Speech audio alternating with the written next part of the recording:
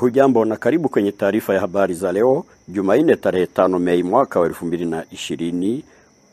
Somaji ni Fabian Mwita. Kwanza ni muktasari wa habari.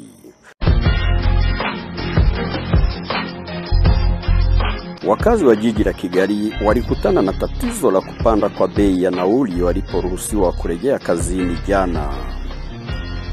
Madereva wa Tanzania wamezuia malori ya mizigo kuelekea nchini Rwanda leo katika eneo la Benako, kilomita 25 kutoka mpaka wa Rusumo. Rais Magufuli wa Tanzania amfuta kazi mkurugenzi wa mahabara ya kupima COVID-19 na mkurugenzi wa kupima ubora wa bidhaa nchini Tanzania. Shirika la Umoja wa Nchi za Afrika AU lajadiliana na serikali ya Madagascar kuhusu dawa ya COVID-19 iliyogunduliwa nchini Madagascar. Uchina yapuuzia mbali madai ya Marekani kuhusu COVID-19 kwamba ilitoka kwenye mahabara ya Wuhan nchini Uchina.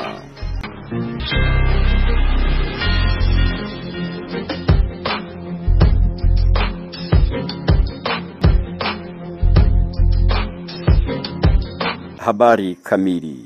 Baada ya siku 45 kufungiwa ndani ya nyumba, wakazi wa jiji la Kigali jana walikuta wakingojewa na changamoto ya kupanda kwa bei ya nauli. Kwa mujibu wa ripoti ya BBC, katika kila kituo cha kuchukulia magari katika jiji la Kigali, bei ya nauli ilipanda kati ya franga za Rwanda 115 na franga 230. Mamlaka ya uchukuzi nchini Rwanda imeeleza kuwa kupanda kwa nauli kulitokana na kuwa magari ya kubeba abiria yaliamrishwa kubeba nusu ya kiwango cha abiria cha kawaida. Hata hivyo, wamiliki wa magari walipata afueni kwa kuwa bei ya mafuta imepungua. Watu wote nchini Rwanda wana hadi saa 2 za usiku wawe wamerejea nyumbani. Serikali inasema kwamba hatua hizo mpya zitarejelewa baada ya siku 15 baada ya kutathminiwa hali ya COVID-19 itakavyokuwa nchini Rwanda. Raia ambao walitoa habari baada ya kufungua kazi zao walionyesha furaha kwamba wamerejea katika kazi ili waweze kuchuma riziki yao ya kila siku.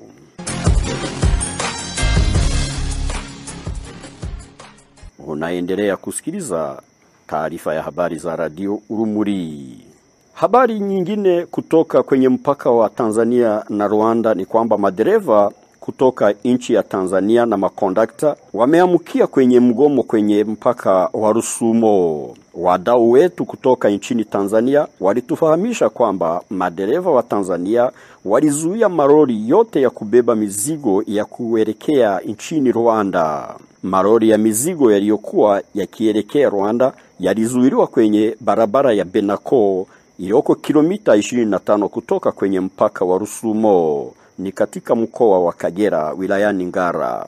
Watanzania wanasema kwamba hawaruhusiwi kupita mpaka na kuingia nchini Rwanda kwa madai ya kwamba wanapeleka corona nchini Rwanda. Dereva na makondakta wa Tanzania wakifika mpakani wanalazimika kukabidhi magari yao madereva wengine wa Nyarwanda watakaofikisha mizigo kwenye vituo vya kupakulia. Inasemekana kuwa dereva wa Tanzania anayefaulu kufika nchini Rwanda haruhusiwi hata kuondoka ndani ya gari hata kama ni kwenda kwenye msalani. Kisa na maana wanaleta corona nchini Rwanda. Mamlaka ya forodha ya Tanzania na Rwanda zilikutana leo hii asubuhi baada ya migogoro hiyo ya mpakani na ili kujaribu kutatua tatizo hilo. Tusikilize jinsi ilivyokuwa mpakani. Kila siku wa Tanzania wana corona. Je, kwa nini wanakuja kwetu kwenye corona na wenyewe wabaki kwao? Leo madereva wote wamegoma.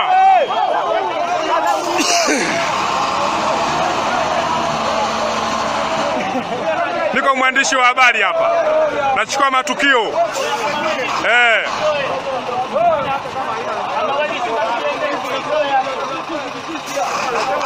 Endesha gari wewe.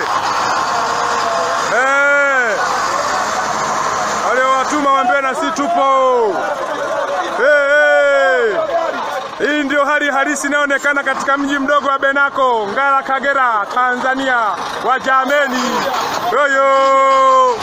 Hatimaye leo Benako imegeuka kuwa jiji. Wajameni, Benako imegeuka kuwa jiji leo. Wajameni, kama mnavyoona wajameni. Hatimaye Benako leo imegeuka kuwa jiji. Madereva wameshachama kama unavyoona umati huo. Wanazitoa gari za Nyarwanda zirudi kwao. Wasije Tanzania kuna corona. Kama unavyoona hilo, dereva ajinyenye hapo.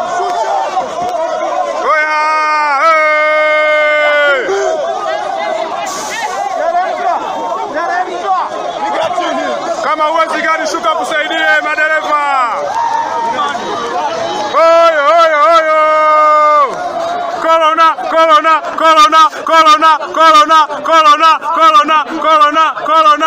Corona. Tuko wenye kwa hukuma wa mali.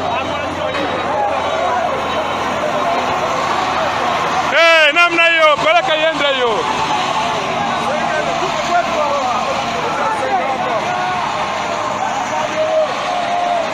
Huyu sio dereva, sema mzuri ashinda kuendesha gari hiyo. Anaangusha gari huyo.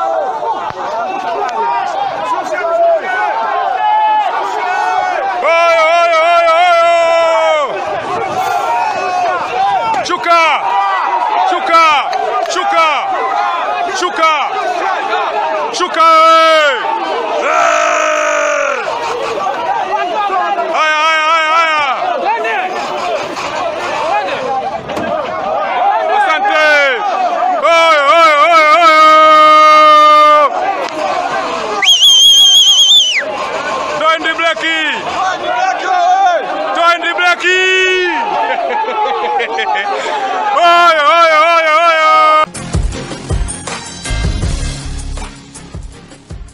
Tanzania. Mkurugenzi wa maabara kuu ya kupima COVID-19 pamoja na mkurugenzi wa idara ya kukagua ubora wa bidhaa nchini Tanzania walifutwa kazi na Rais John Pombe Magufuli. Kwa mujibu wa habari za BBC, viongozi hawa walifutwa baada ya Rais John Pombe Magufuli kushuku matokeo ya vipimo vya COVID-19 jinsi yanavyopatikana nchini Tanzania. Rais Magufuli alisema kuwa kupitia idara ya afya ya vyombo vya ulinzi nchini Tanzania walipeleka sampuli za matunda, wanyama na mimea mingine au hata bidhaa zingine zilizotumwa kwenye maabara ya kupima COVID-19, na baadhi ya sampuli hizo zilionyesha kuwa zilikuwa na COVID-19, jambo ambalo liliweza kumpelekea Magufuli kuchukua hatua kambambe za kukabiliana na uhalisia wa vyombo vya afya katika nchi ya Tanzania.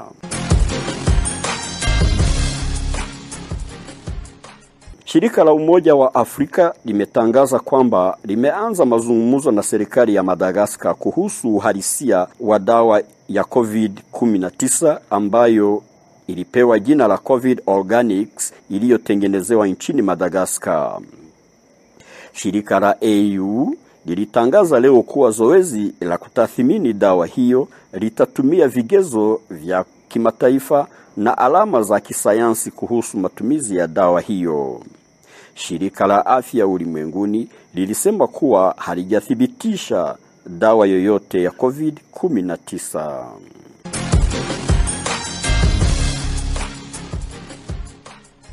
Uchina.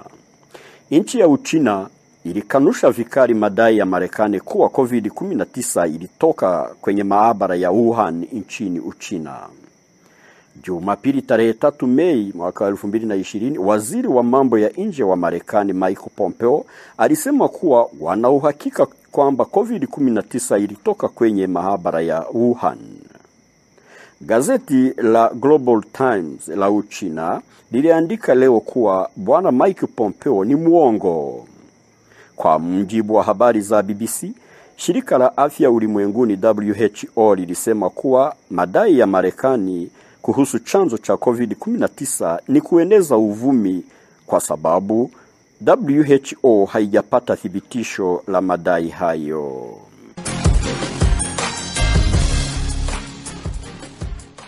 Naam, mpenzi msikilizaji wa Radio Urumuri, hapo ndipo tunatia nanga kwa habari zetu za leo, na kabla ya kukuaga na kukumbusha kuwa wakazi wa jiji la Kigali walikutana na tatizo la kupanda kwa bei ya nauli waliporuhusiwa kurejea kazini jana.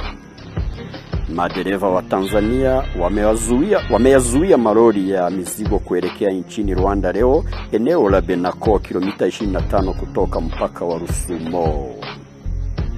Rais Magufuli awafuta kazi wakurugenzi wakuu wa mahabara ya kupima COVID-19 na wa kupima ubora wa bidhaa nchini Tanzania.